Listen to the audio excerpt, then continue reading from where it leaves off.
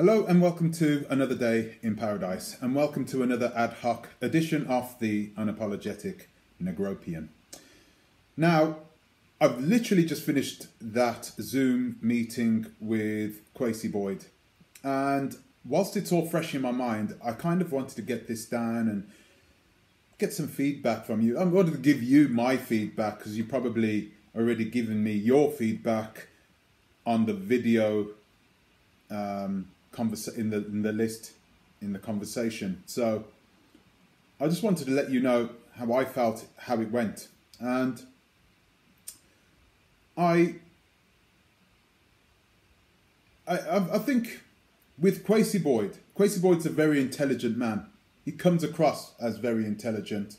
The things that he's done, the companies that he's built, regardless of whether they are legal, totally above board or not, it takes a level of intelligence and sophistication to construct something like that. It takes even more intelligence and sophistication to do it in a different country than the one that you originate from. So I knew when I was coming in, I was going to ask him questions. I knew I was going to speak to someone who is very sharp-minded. However, I knew that he was going to be defensive and deflective with the questions that I asked. And if you watched the meeting, you would see that there were a lot of questions that were still unasked. Even though I asked the questions once, twice, sometimes 3 times, I would ask questions, and somehow he would find a way of not answering it. One question he did ask was the board members, because the way he's talking in not exactly in legalese, but he's talking in a way in which we would talk if we were here in the West. And sometimes I think we get confused ourselves. I spoke to him and I asked him about the LLC and the board members and where the board members' public information would be available. Because in every company here in the West, the board members, there's a list of board members that's freely available to anyone, public information, okay? Now, he's told me that if things work differently in the Gambia, which, of course, is definitely the case, they still have British law, but he said that it's not official, or something like that, right? He said that it wasn't an official board members. It was just a group of people who had come together. He said there were 20 people. And I remember from the last interview that he did with Go Black to Africa, Go Black to Africa asked him how many people were working for him. And he said 20 people. So there's 20 people on the board members. There's 20 board members and there's 20 people working for him. So, it's obvious that things aren't, of course, completely above board when we're looking at it from a Western point of view.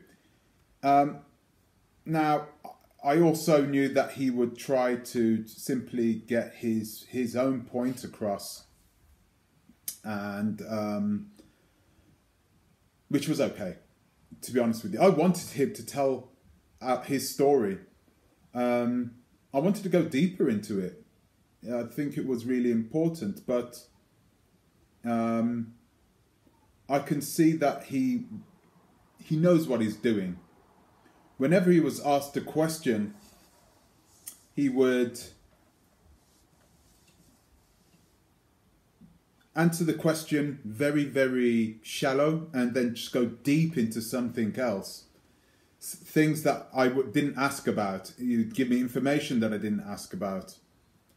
So I had to make sure that I stayed on track, and I had to make sure that I continued to ask the questions after they were asked the first time, the second time, until I got an answer. You know, he's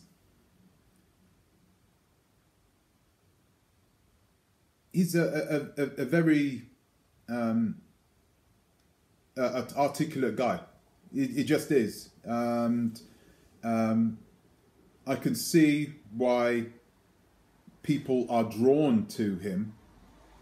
He has the natural leadership skills, and in England we would say he has the gift of the gab. So he could sell snow to a snowman. But at the end of the day, I'm going to tell you what the biggest things that I take away from this meeting, okay? So,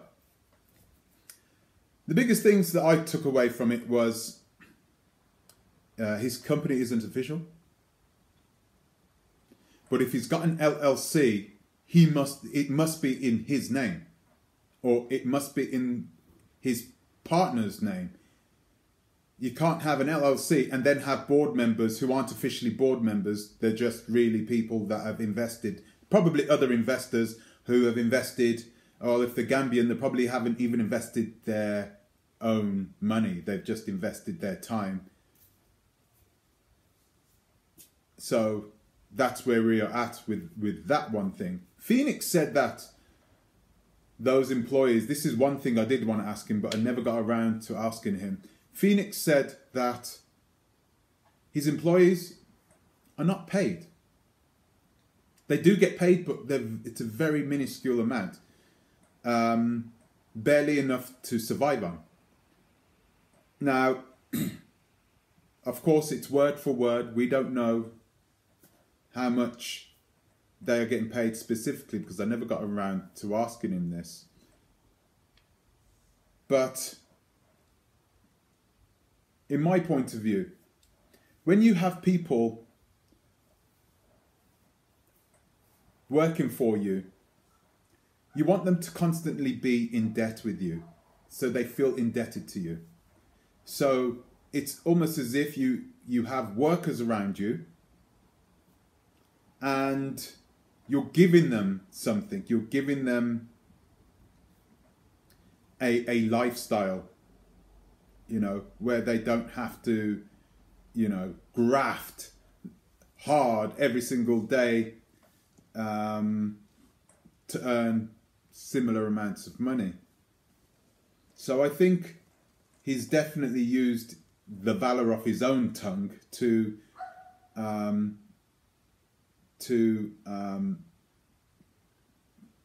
take control of his workers. Now, like I said, Phoenix said that he is he's not paying his employees the right amount in the right way. She had eyes on contact with the numbers, but of course, because there's a lot of fighting between these two, we won't know who's telling the truth. It's going to be very difficult to find out who's telling the truth, even with this independent audit. I tried to ask him where this audit, he said the audit information will be publicly available. I tried to ask him where, and once again, he didn't come out with a clear answer. So, what else did I ask him? Yeah, in the beginning he said that he said that they have their own auditors. Well, how can you have your own auditors? So I had to push him on that one, and I asked him, well, if it's your auditors, then they're not independent, are they?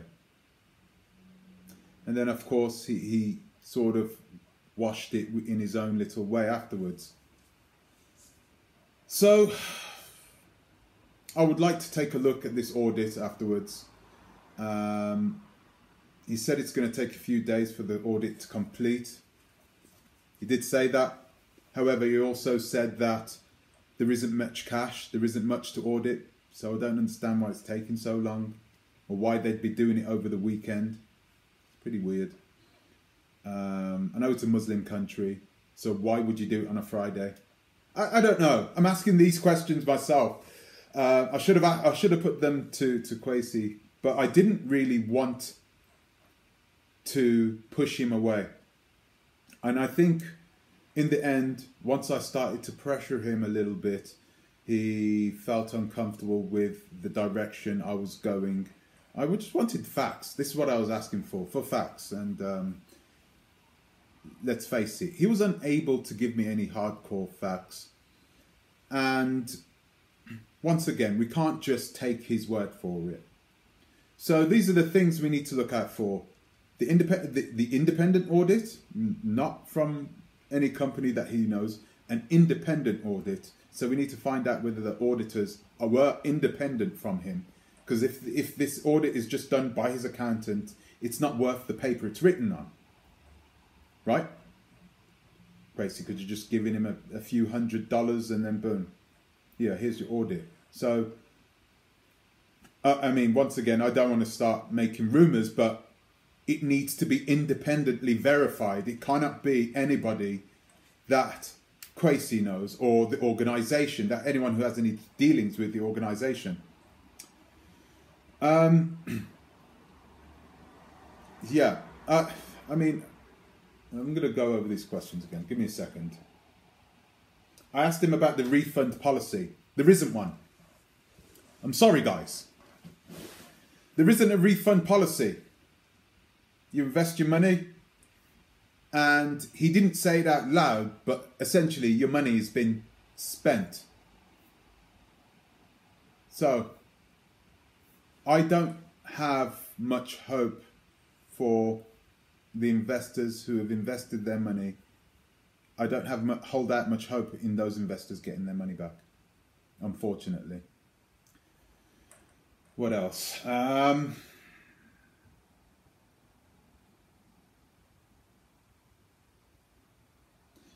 One of the people who watches me, they said, now that the audit is done, can you now account for the money, for where the money has been spent?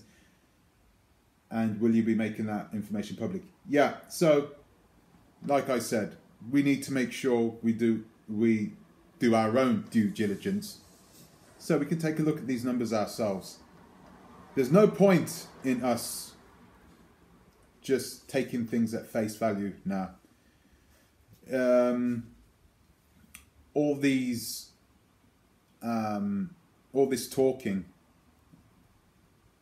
it's not going to give us anything more.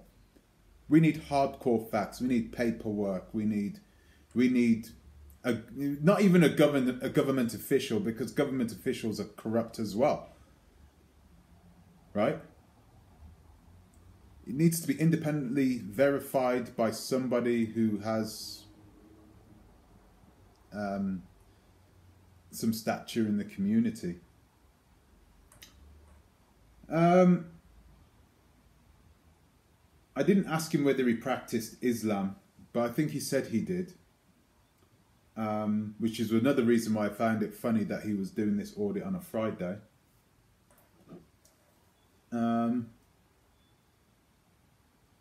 And he said that he's no longer going to be promoting and asking for people to come over, which is probably a good thing. I think after this, there isn't going to be many people that are going to want to take his word for it, which is sad, really. Okay, so to finish, I really, really hope that he comes out of this and comes clean and everybody's happy. This is where I'm hoping things go, and then things can go back to normal. You know, I'm sick of it. Trust me, I'm sick of it. There are people who watch this who are going to be sick of it. They're going to be, oh my God, again. I know. But I want you for a moment to think about the people who have given their life savings to this company. I want you to think about how much work you would have to do to earn what Shantae invested to the company. How much work would you have to do? Was it $8,000 she is gone? How much work would you have to do? There are people around the world who don't earn that in 2 years.